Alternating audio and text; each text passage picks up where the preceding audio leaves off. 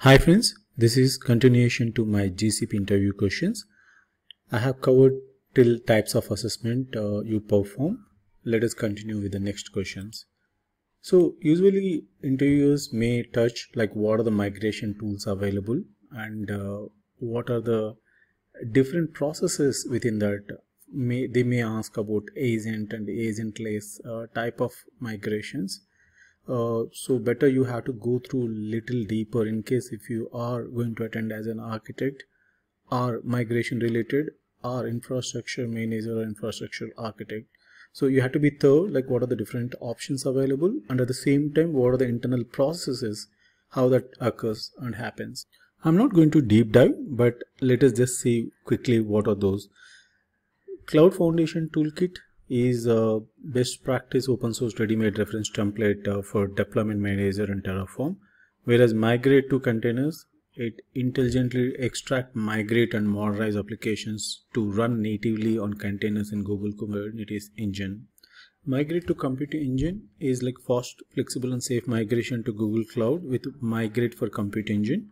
Whereas RAMP, a holistic end-to-end migration program to help simply and accelerate your migration path. SAP on Google Cloud maintain business continuity on secure cloud that gives you business agility while allows you to maximize the value of your SAP data. VMware Engine is to migrate and run your VMware workloads natively on Google Cloud in just few clicks.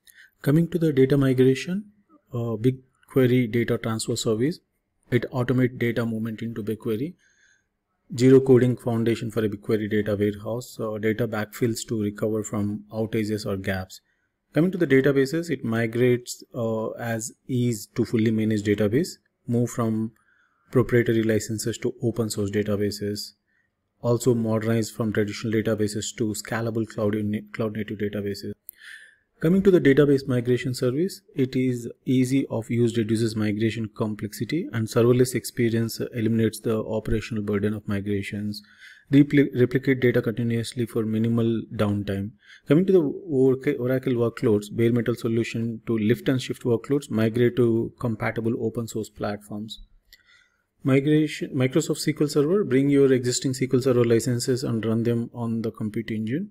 And it helps to migrate and run Microsoft SQL Server on Compute Engine or use managed cloud SQL to reduce licenses and infrastructure cost.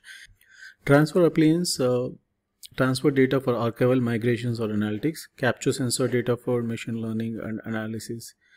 Coming to the storage transfer service, tools to help you perform a data transfer either from another cloud provider or from your private data center.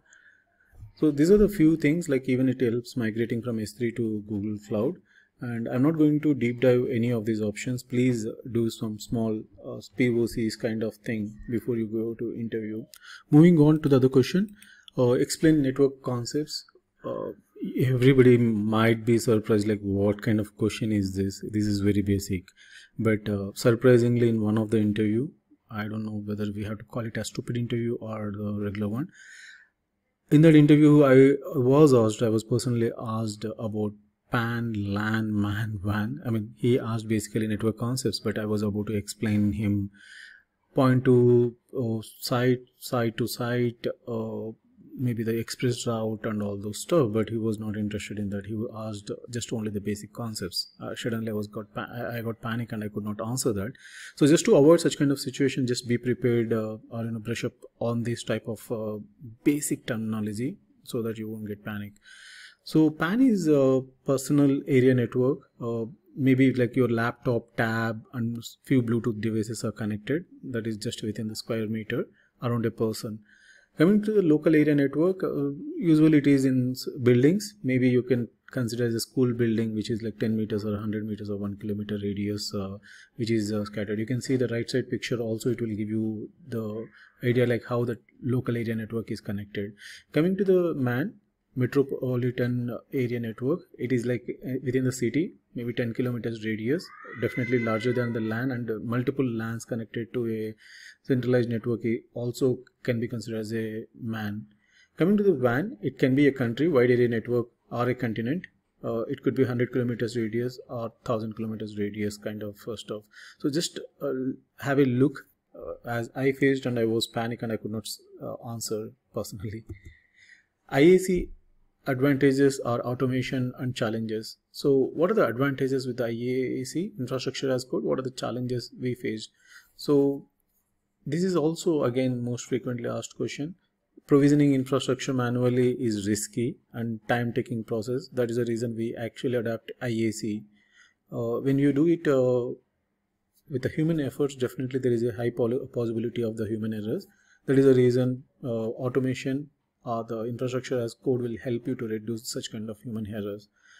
Moving on, we can build replicate environments faster by using same code as we are writing it with the code. If I want to have the similar VM or similar type of environment in the other region or in the other availability zone, it is straightforward. You can just use the same code and run that. Consistency in configuration and setup. As you're configuring, definitely the configurations will be matching even for the other environments once it is tested and set up. Financial savings, as developers can focus on the wide variety of other critical tasks by reducing the effort on this manual effort. Definitely it will be the huge financial saving for the company and for the team. Increased efficiency in SDLC in the whole development process, software development lifecycle process like DevOps or continuous processes will help to increase the efficiency. Coming to the challenges, yeah. So coding languages are plenty for infrastructure as code. One is JSON, HashiCorp configuration languages, YAML, Ruby. Depending on what you're using, whether it is a Terraform or Azure Resource Manager, which is ARM templates, you have to wisely choose one of the option which can best match for your requirement. Also check which skill set is available in the market, like people wise. Then moving on to security assessment processes, legacy security tools and processes might not really good enough to secure infrastructure as code. So we have to keep an eye on that. These are the challenging. IAC monitoring can be challenging because tracking and monitoring the changes by where and whom and cost tracking are a few challenges, but you can find easily the workarounds. These are the challenges of the IAC. Moving on to the migration best practices, there are pre-migration best practices, during migration and after migration. So pre-migration, you have to define migration strategy. Without strategy, you can't jump in. Understand application inventory, determine application dependencies, analysis of applications to infrastructure, profile the data for data migrations and physical moves. Have regular discussions with stakeholders, assess all the workloads, well understand SLAs, OLA, RTOs, RPOs, compliance security standards. Check if you can adapt a few managed services to reduce the maintenance hurdle. Utilize assessment tools and identify right migration tools. Thoroughly go through the support contracts. So these are the few best practices. People definitely will ask you what are the migration best practices. You can pick at least few of them. I don't expect everyone to speak in the same language, but you choose the pointers and as per your earlier experience. During the migration, create a pilot project. Without creating a pilot project, we never jump into that. And always choose infrastructure automation. We discussed about IAC in the previous slide. And always follow the step-by-step approach and leverage cloud security features. After the migration, you have to continuously monitor your environments, what are deployed, and validate all the workloads. Use the cloud native monitoring tools, monitor your billing and usage. These are the post-deployment or post-migration best practices. Moving on, what are the migration challenges? There are plenty of migration challenges. A few of them are here. Data movement to cloud. If you have a huge amount of data in your on-premises, such as like terabytes or petabytes, then it will be hard to move. There are plenty of ways to move the data. Definitely, you can select that, but it's a challenging job. And hard-coded IPs is another challenge. Similar VM types or hardware configurations are unavailable. Sometimes the same VMs or compute engines may not be available as per your on-premises data center systems. So OS incompatibility is another thing. Like if you are using some legacy OS systems that may not be available in the selected cloud, you have to be selective and you have to do some kind of R&D before you make your decision. Skill shortage. Estimating migration cost, legacy application migration, security and compliances are a few more challenges, but you have to elaborate while you are explaining to your interviewer.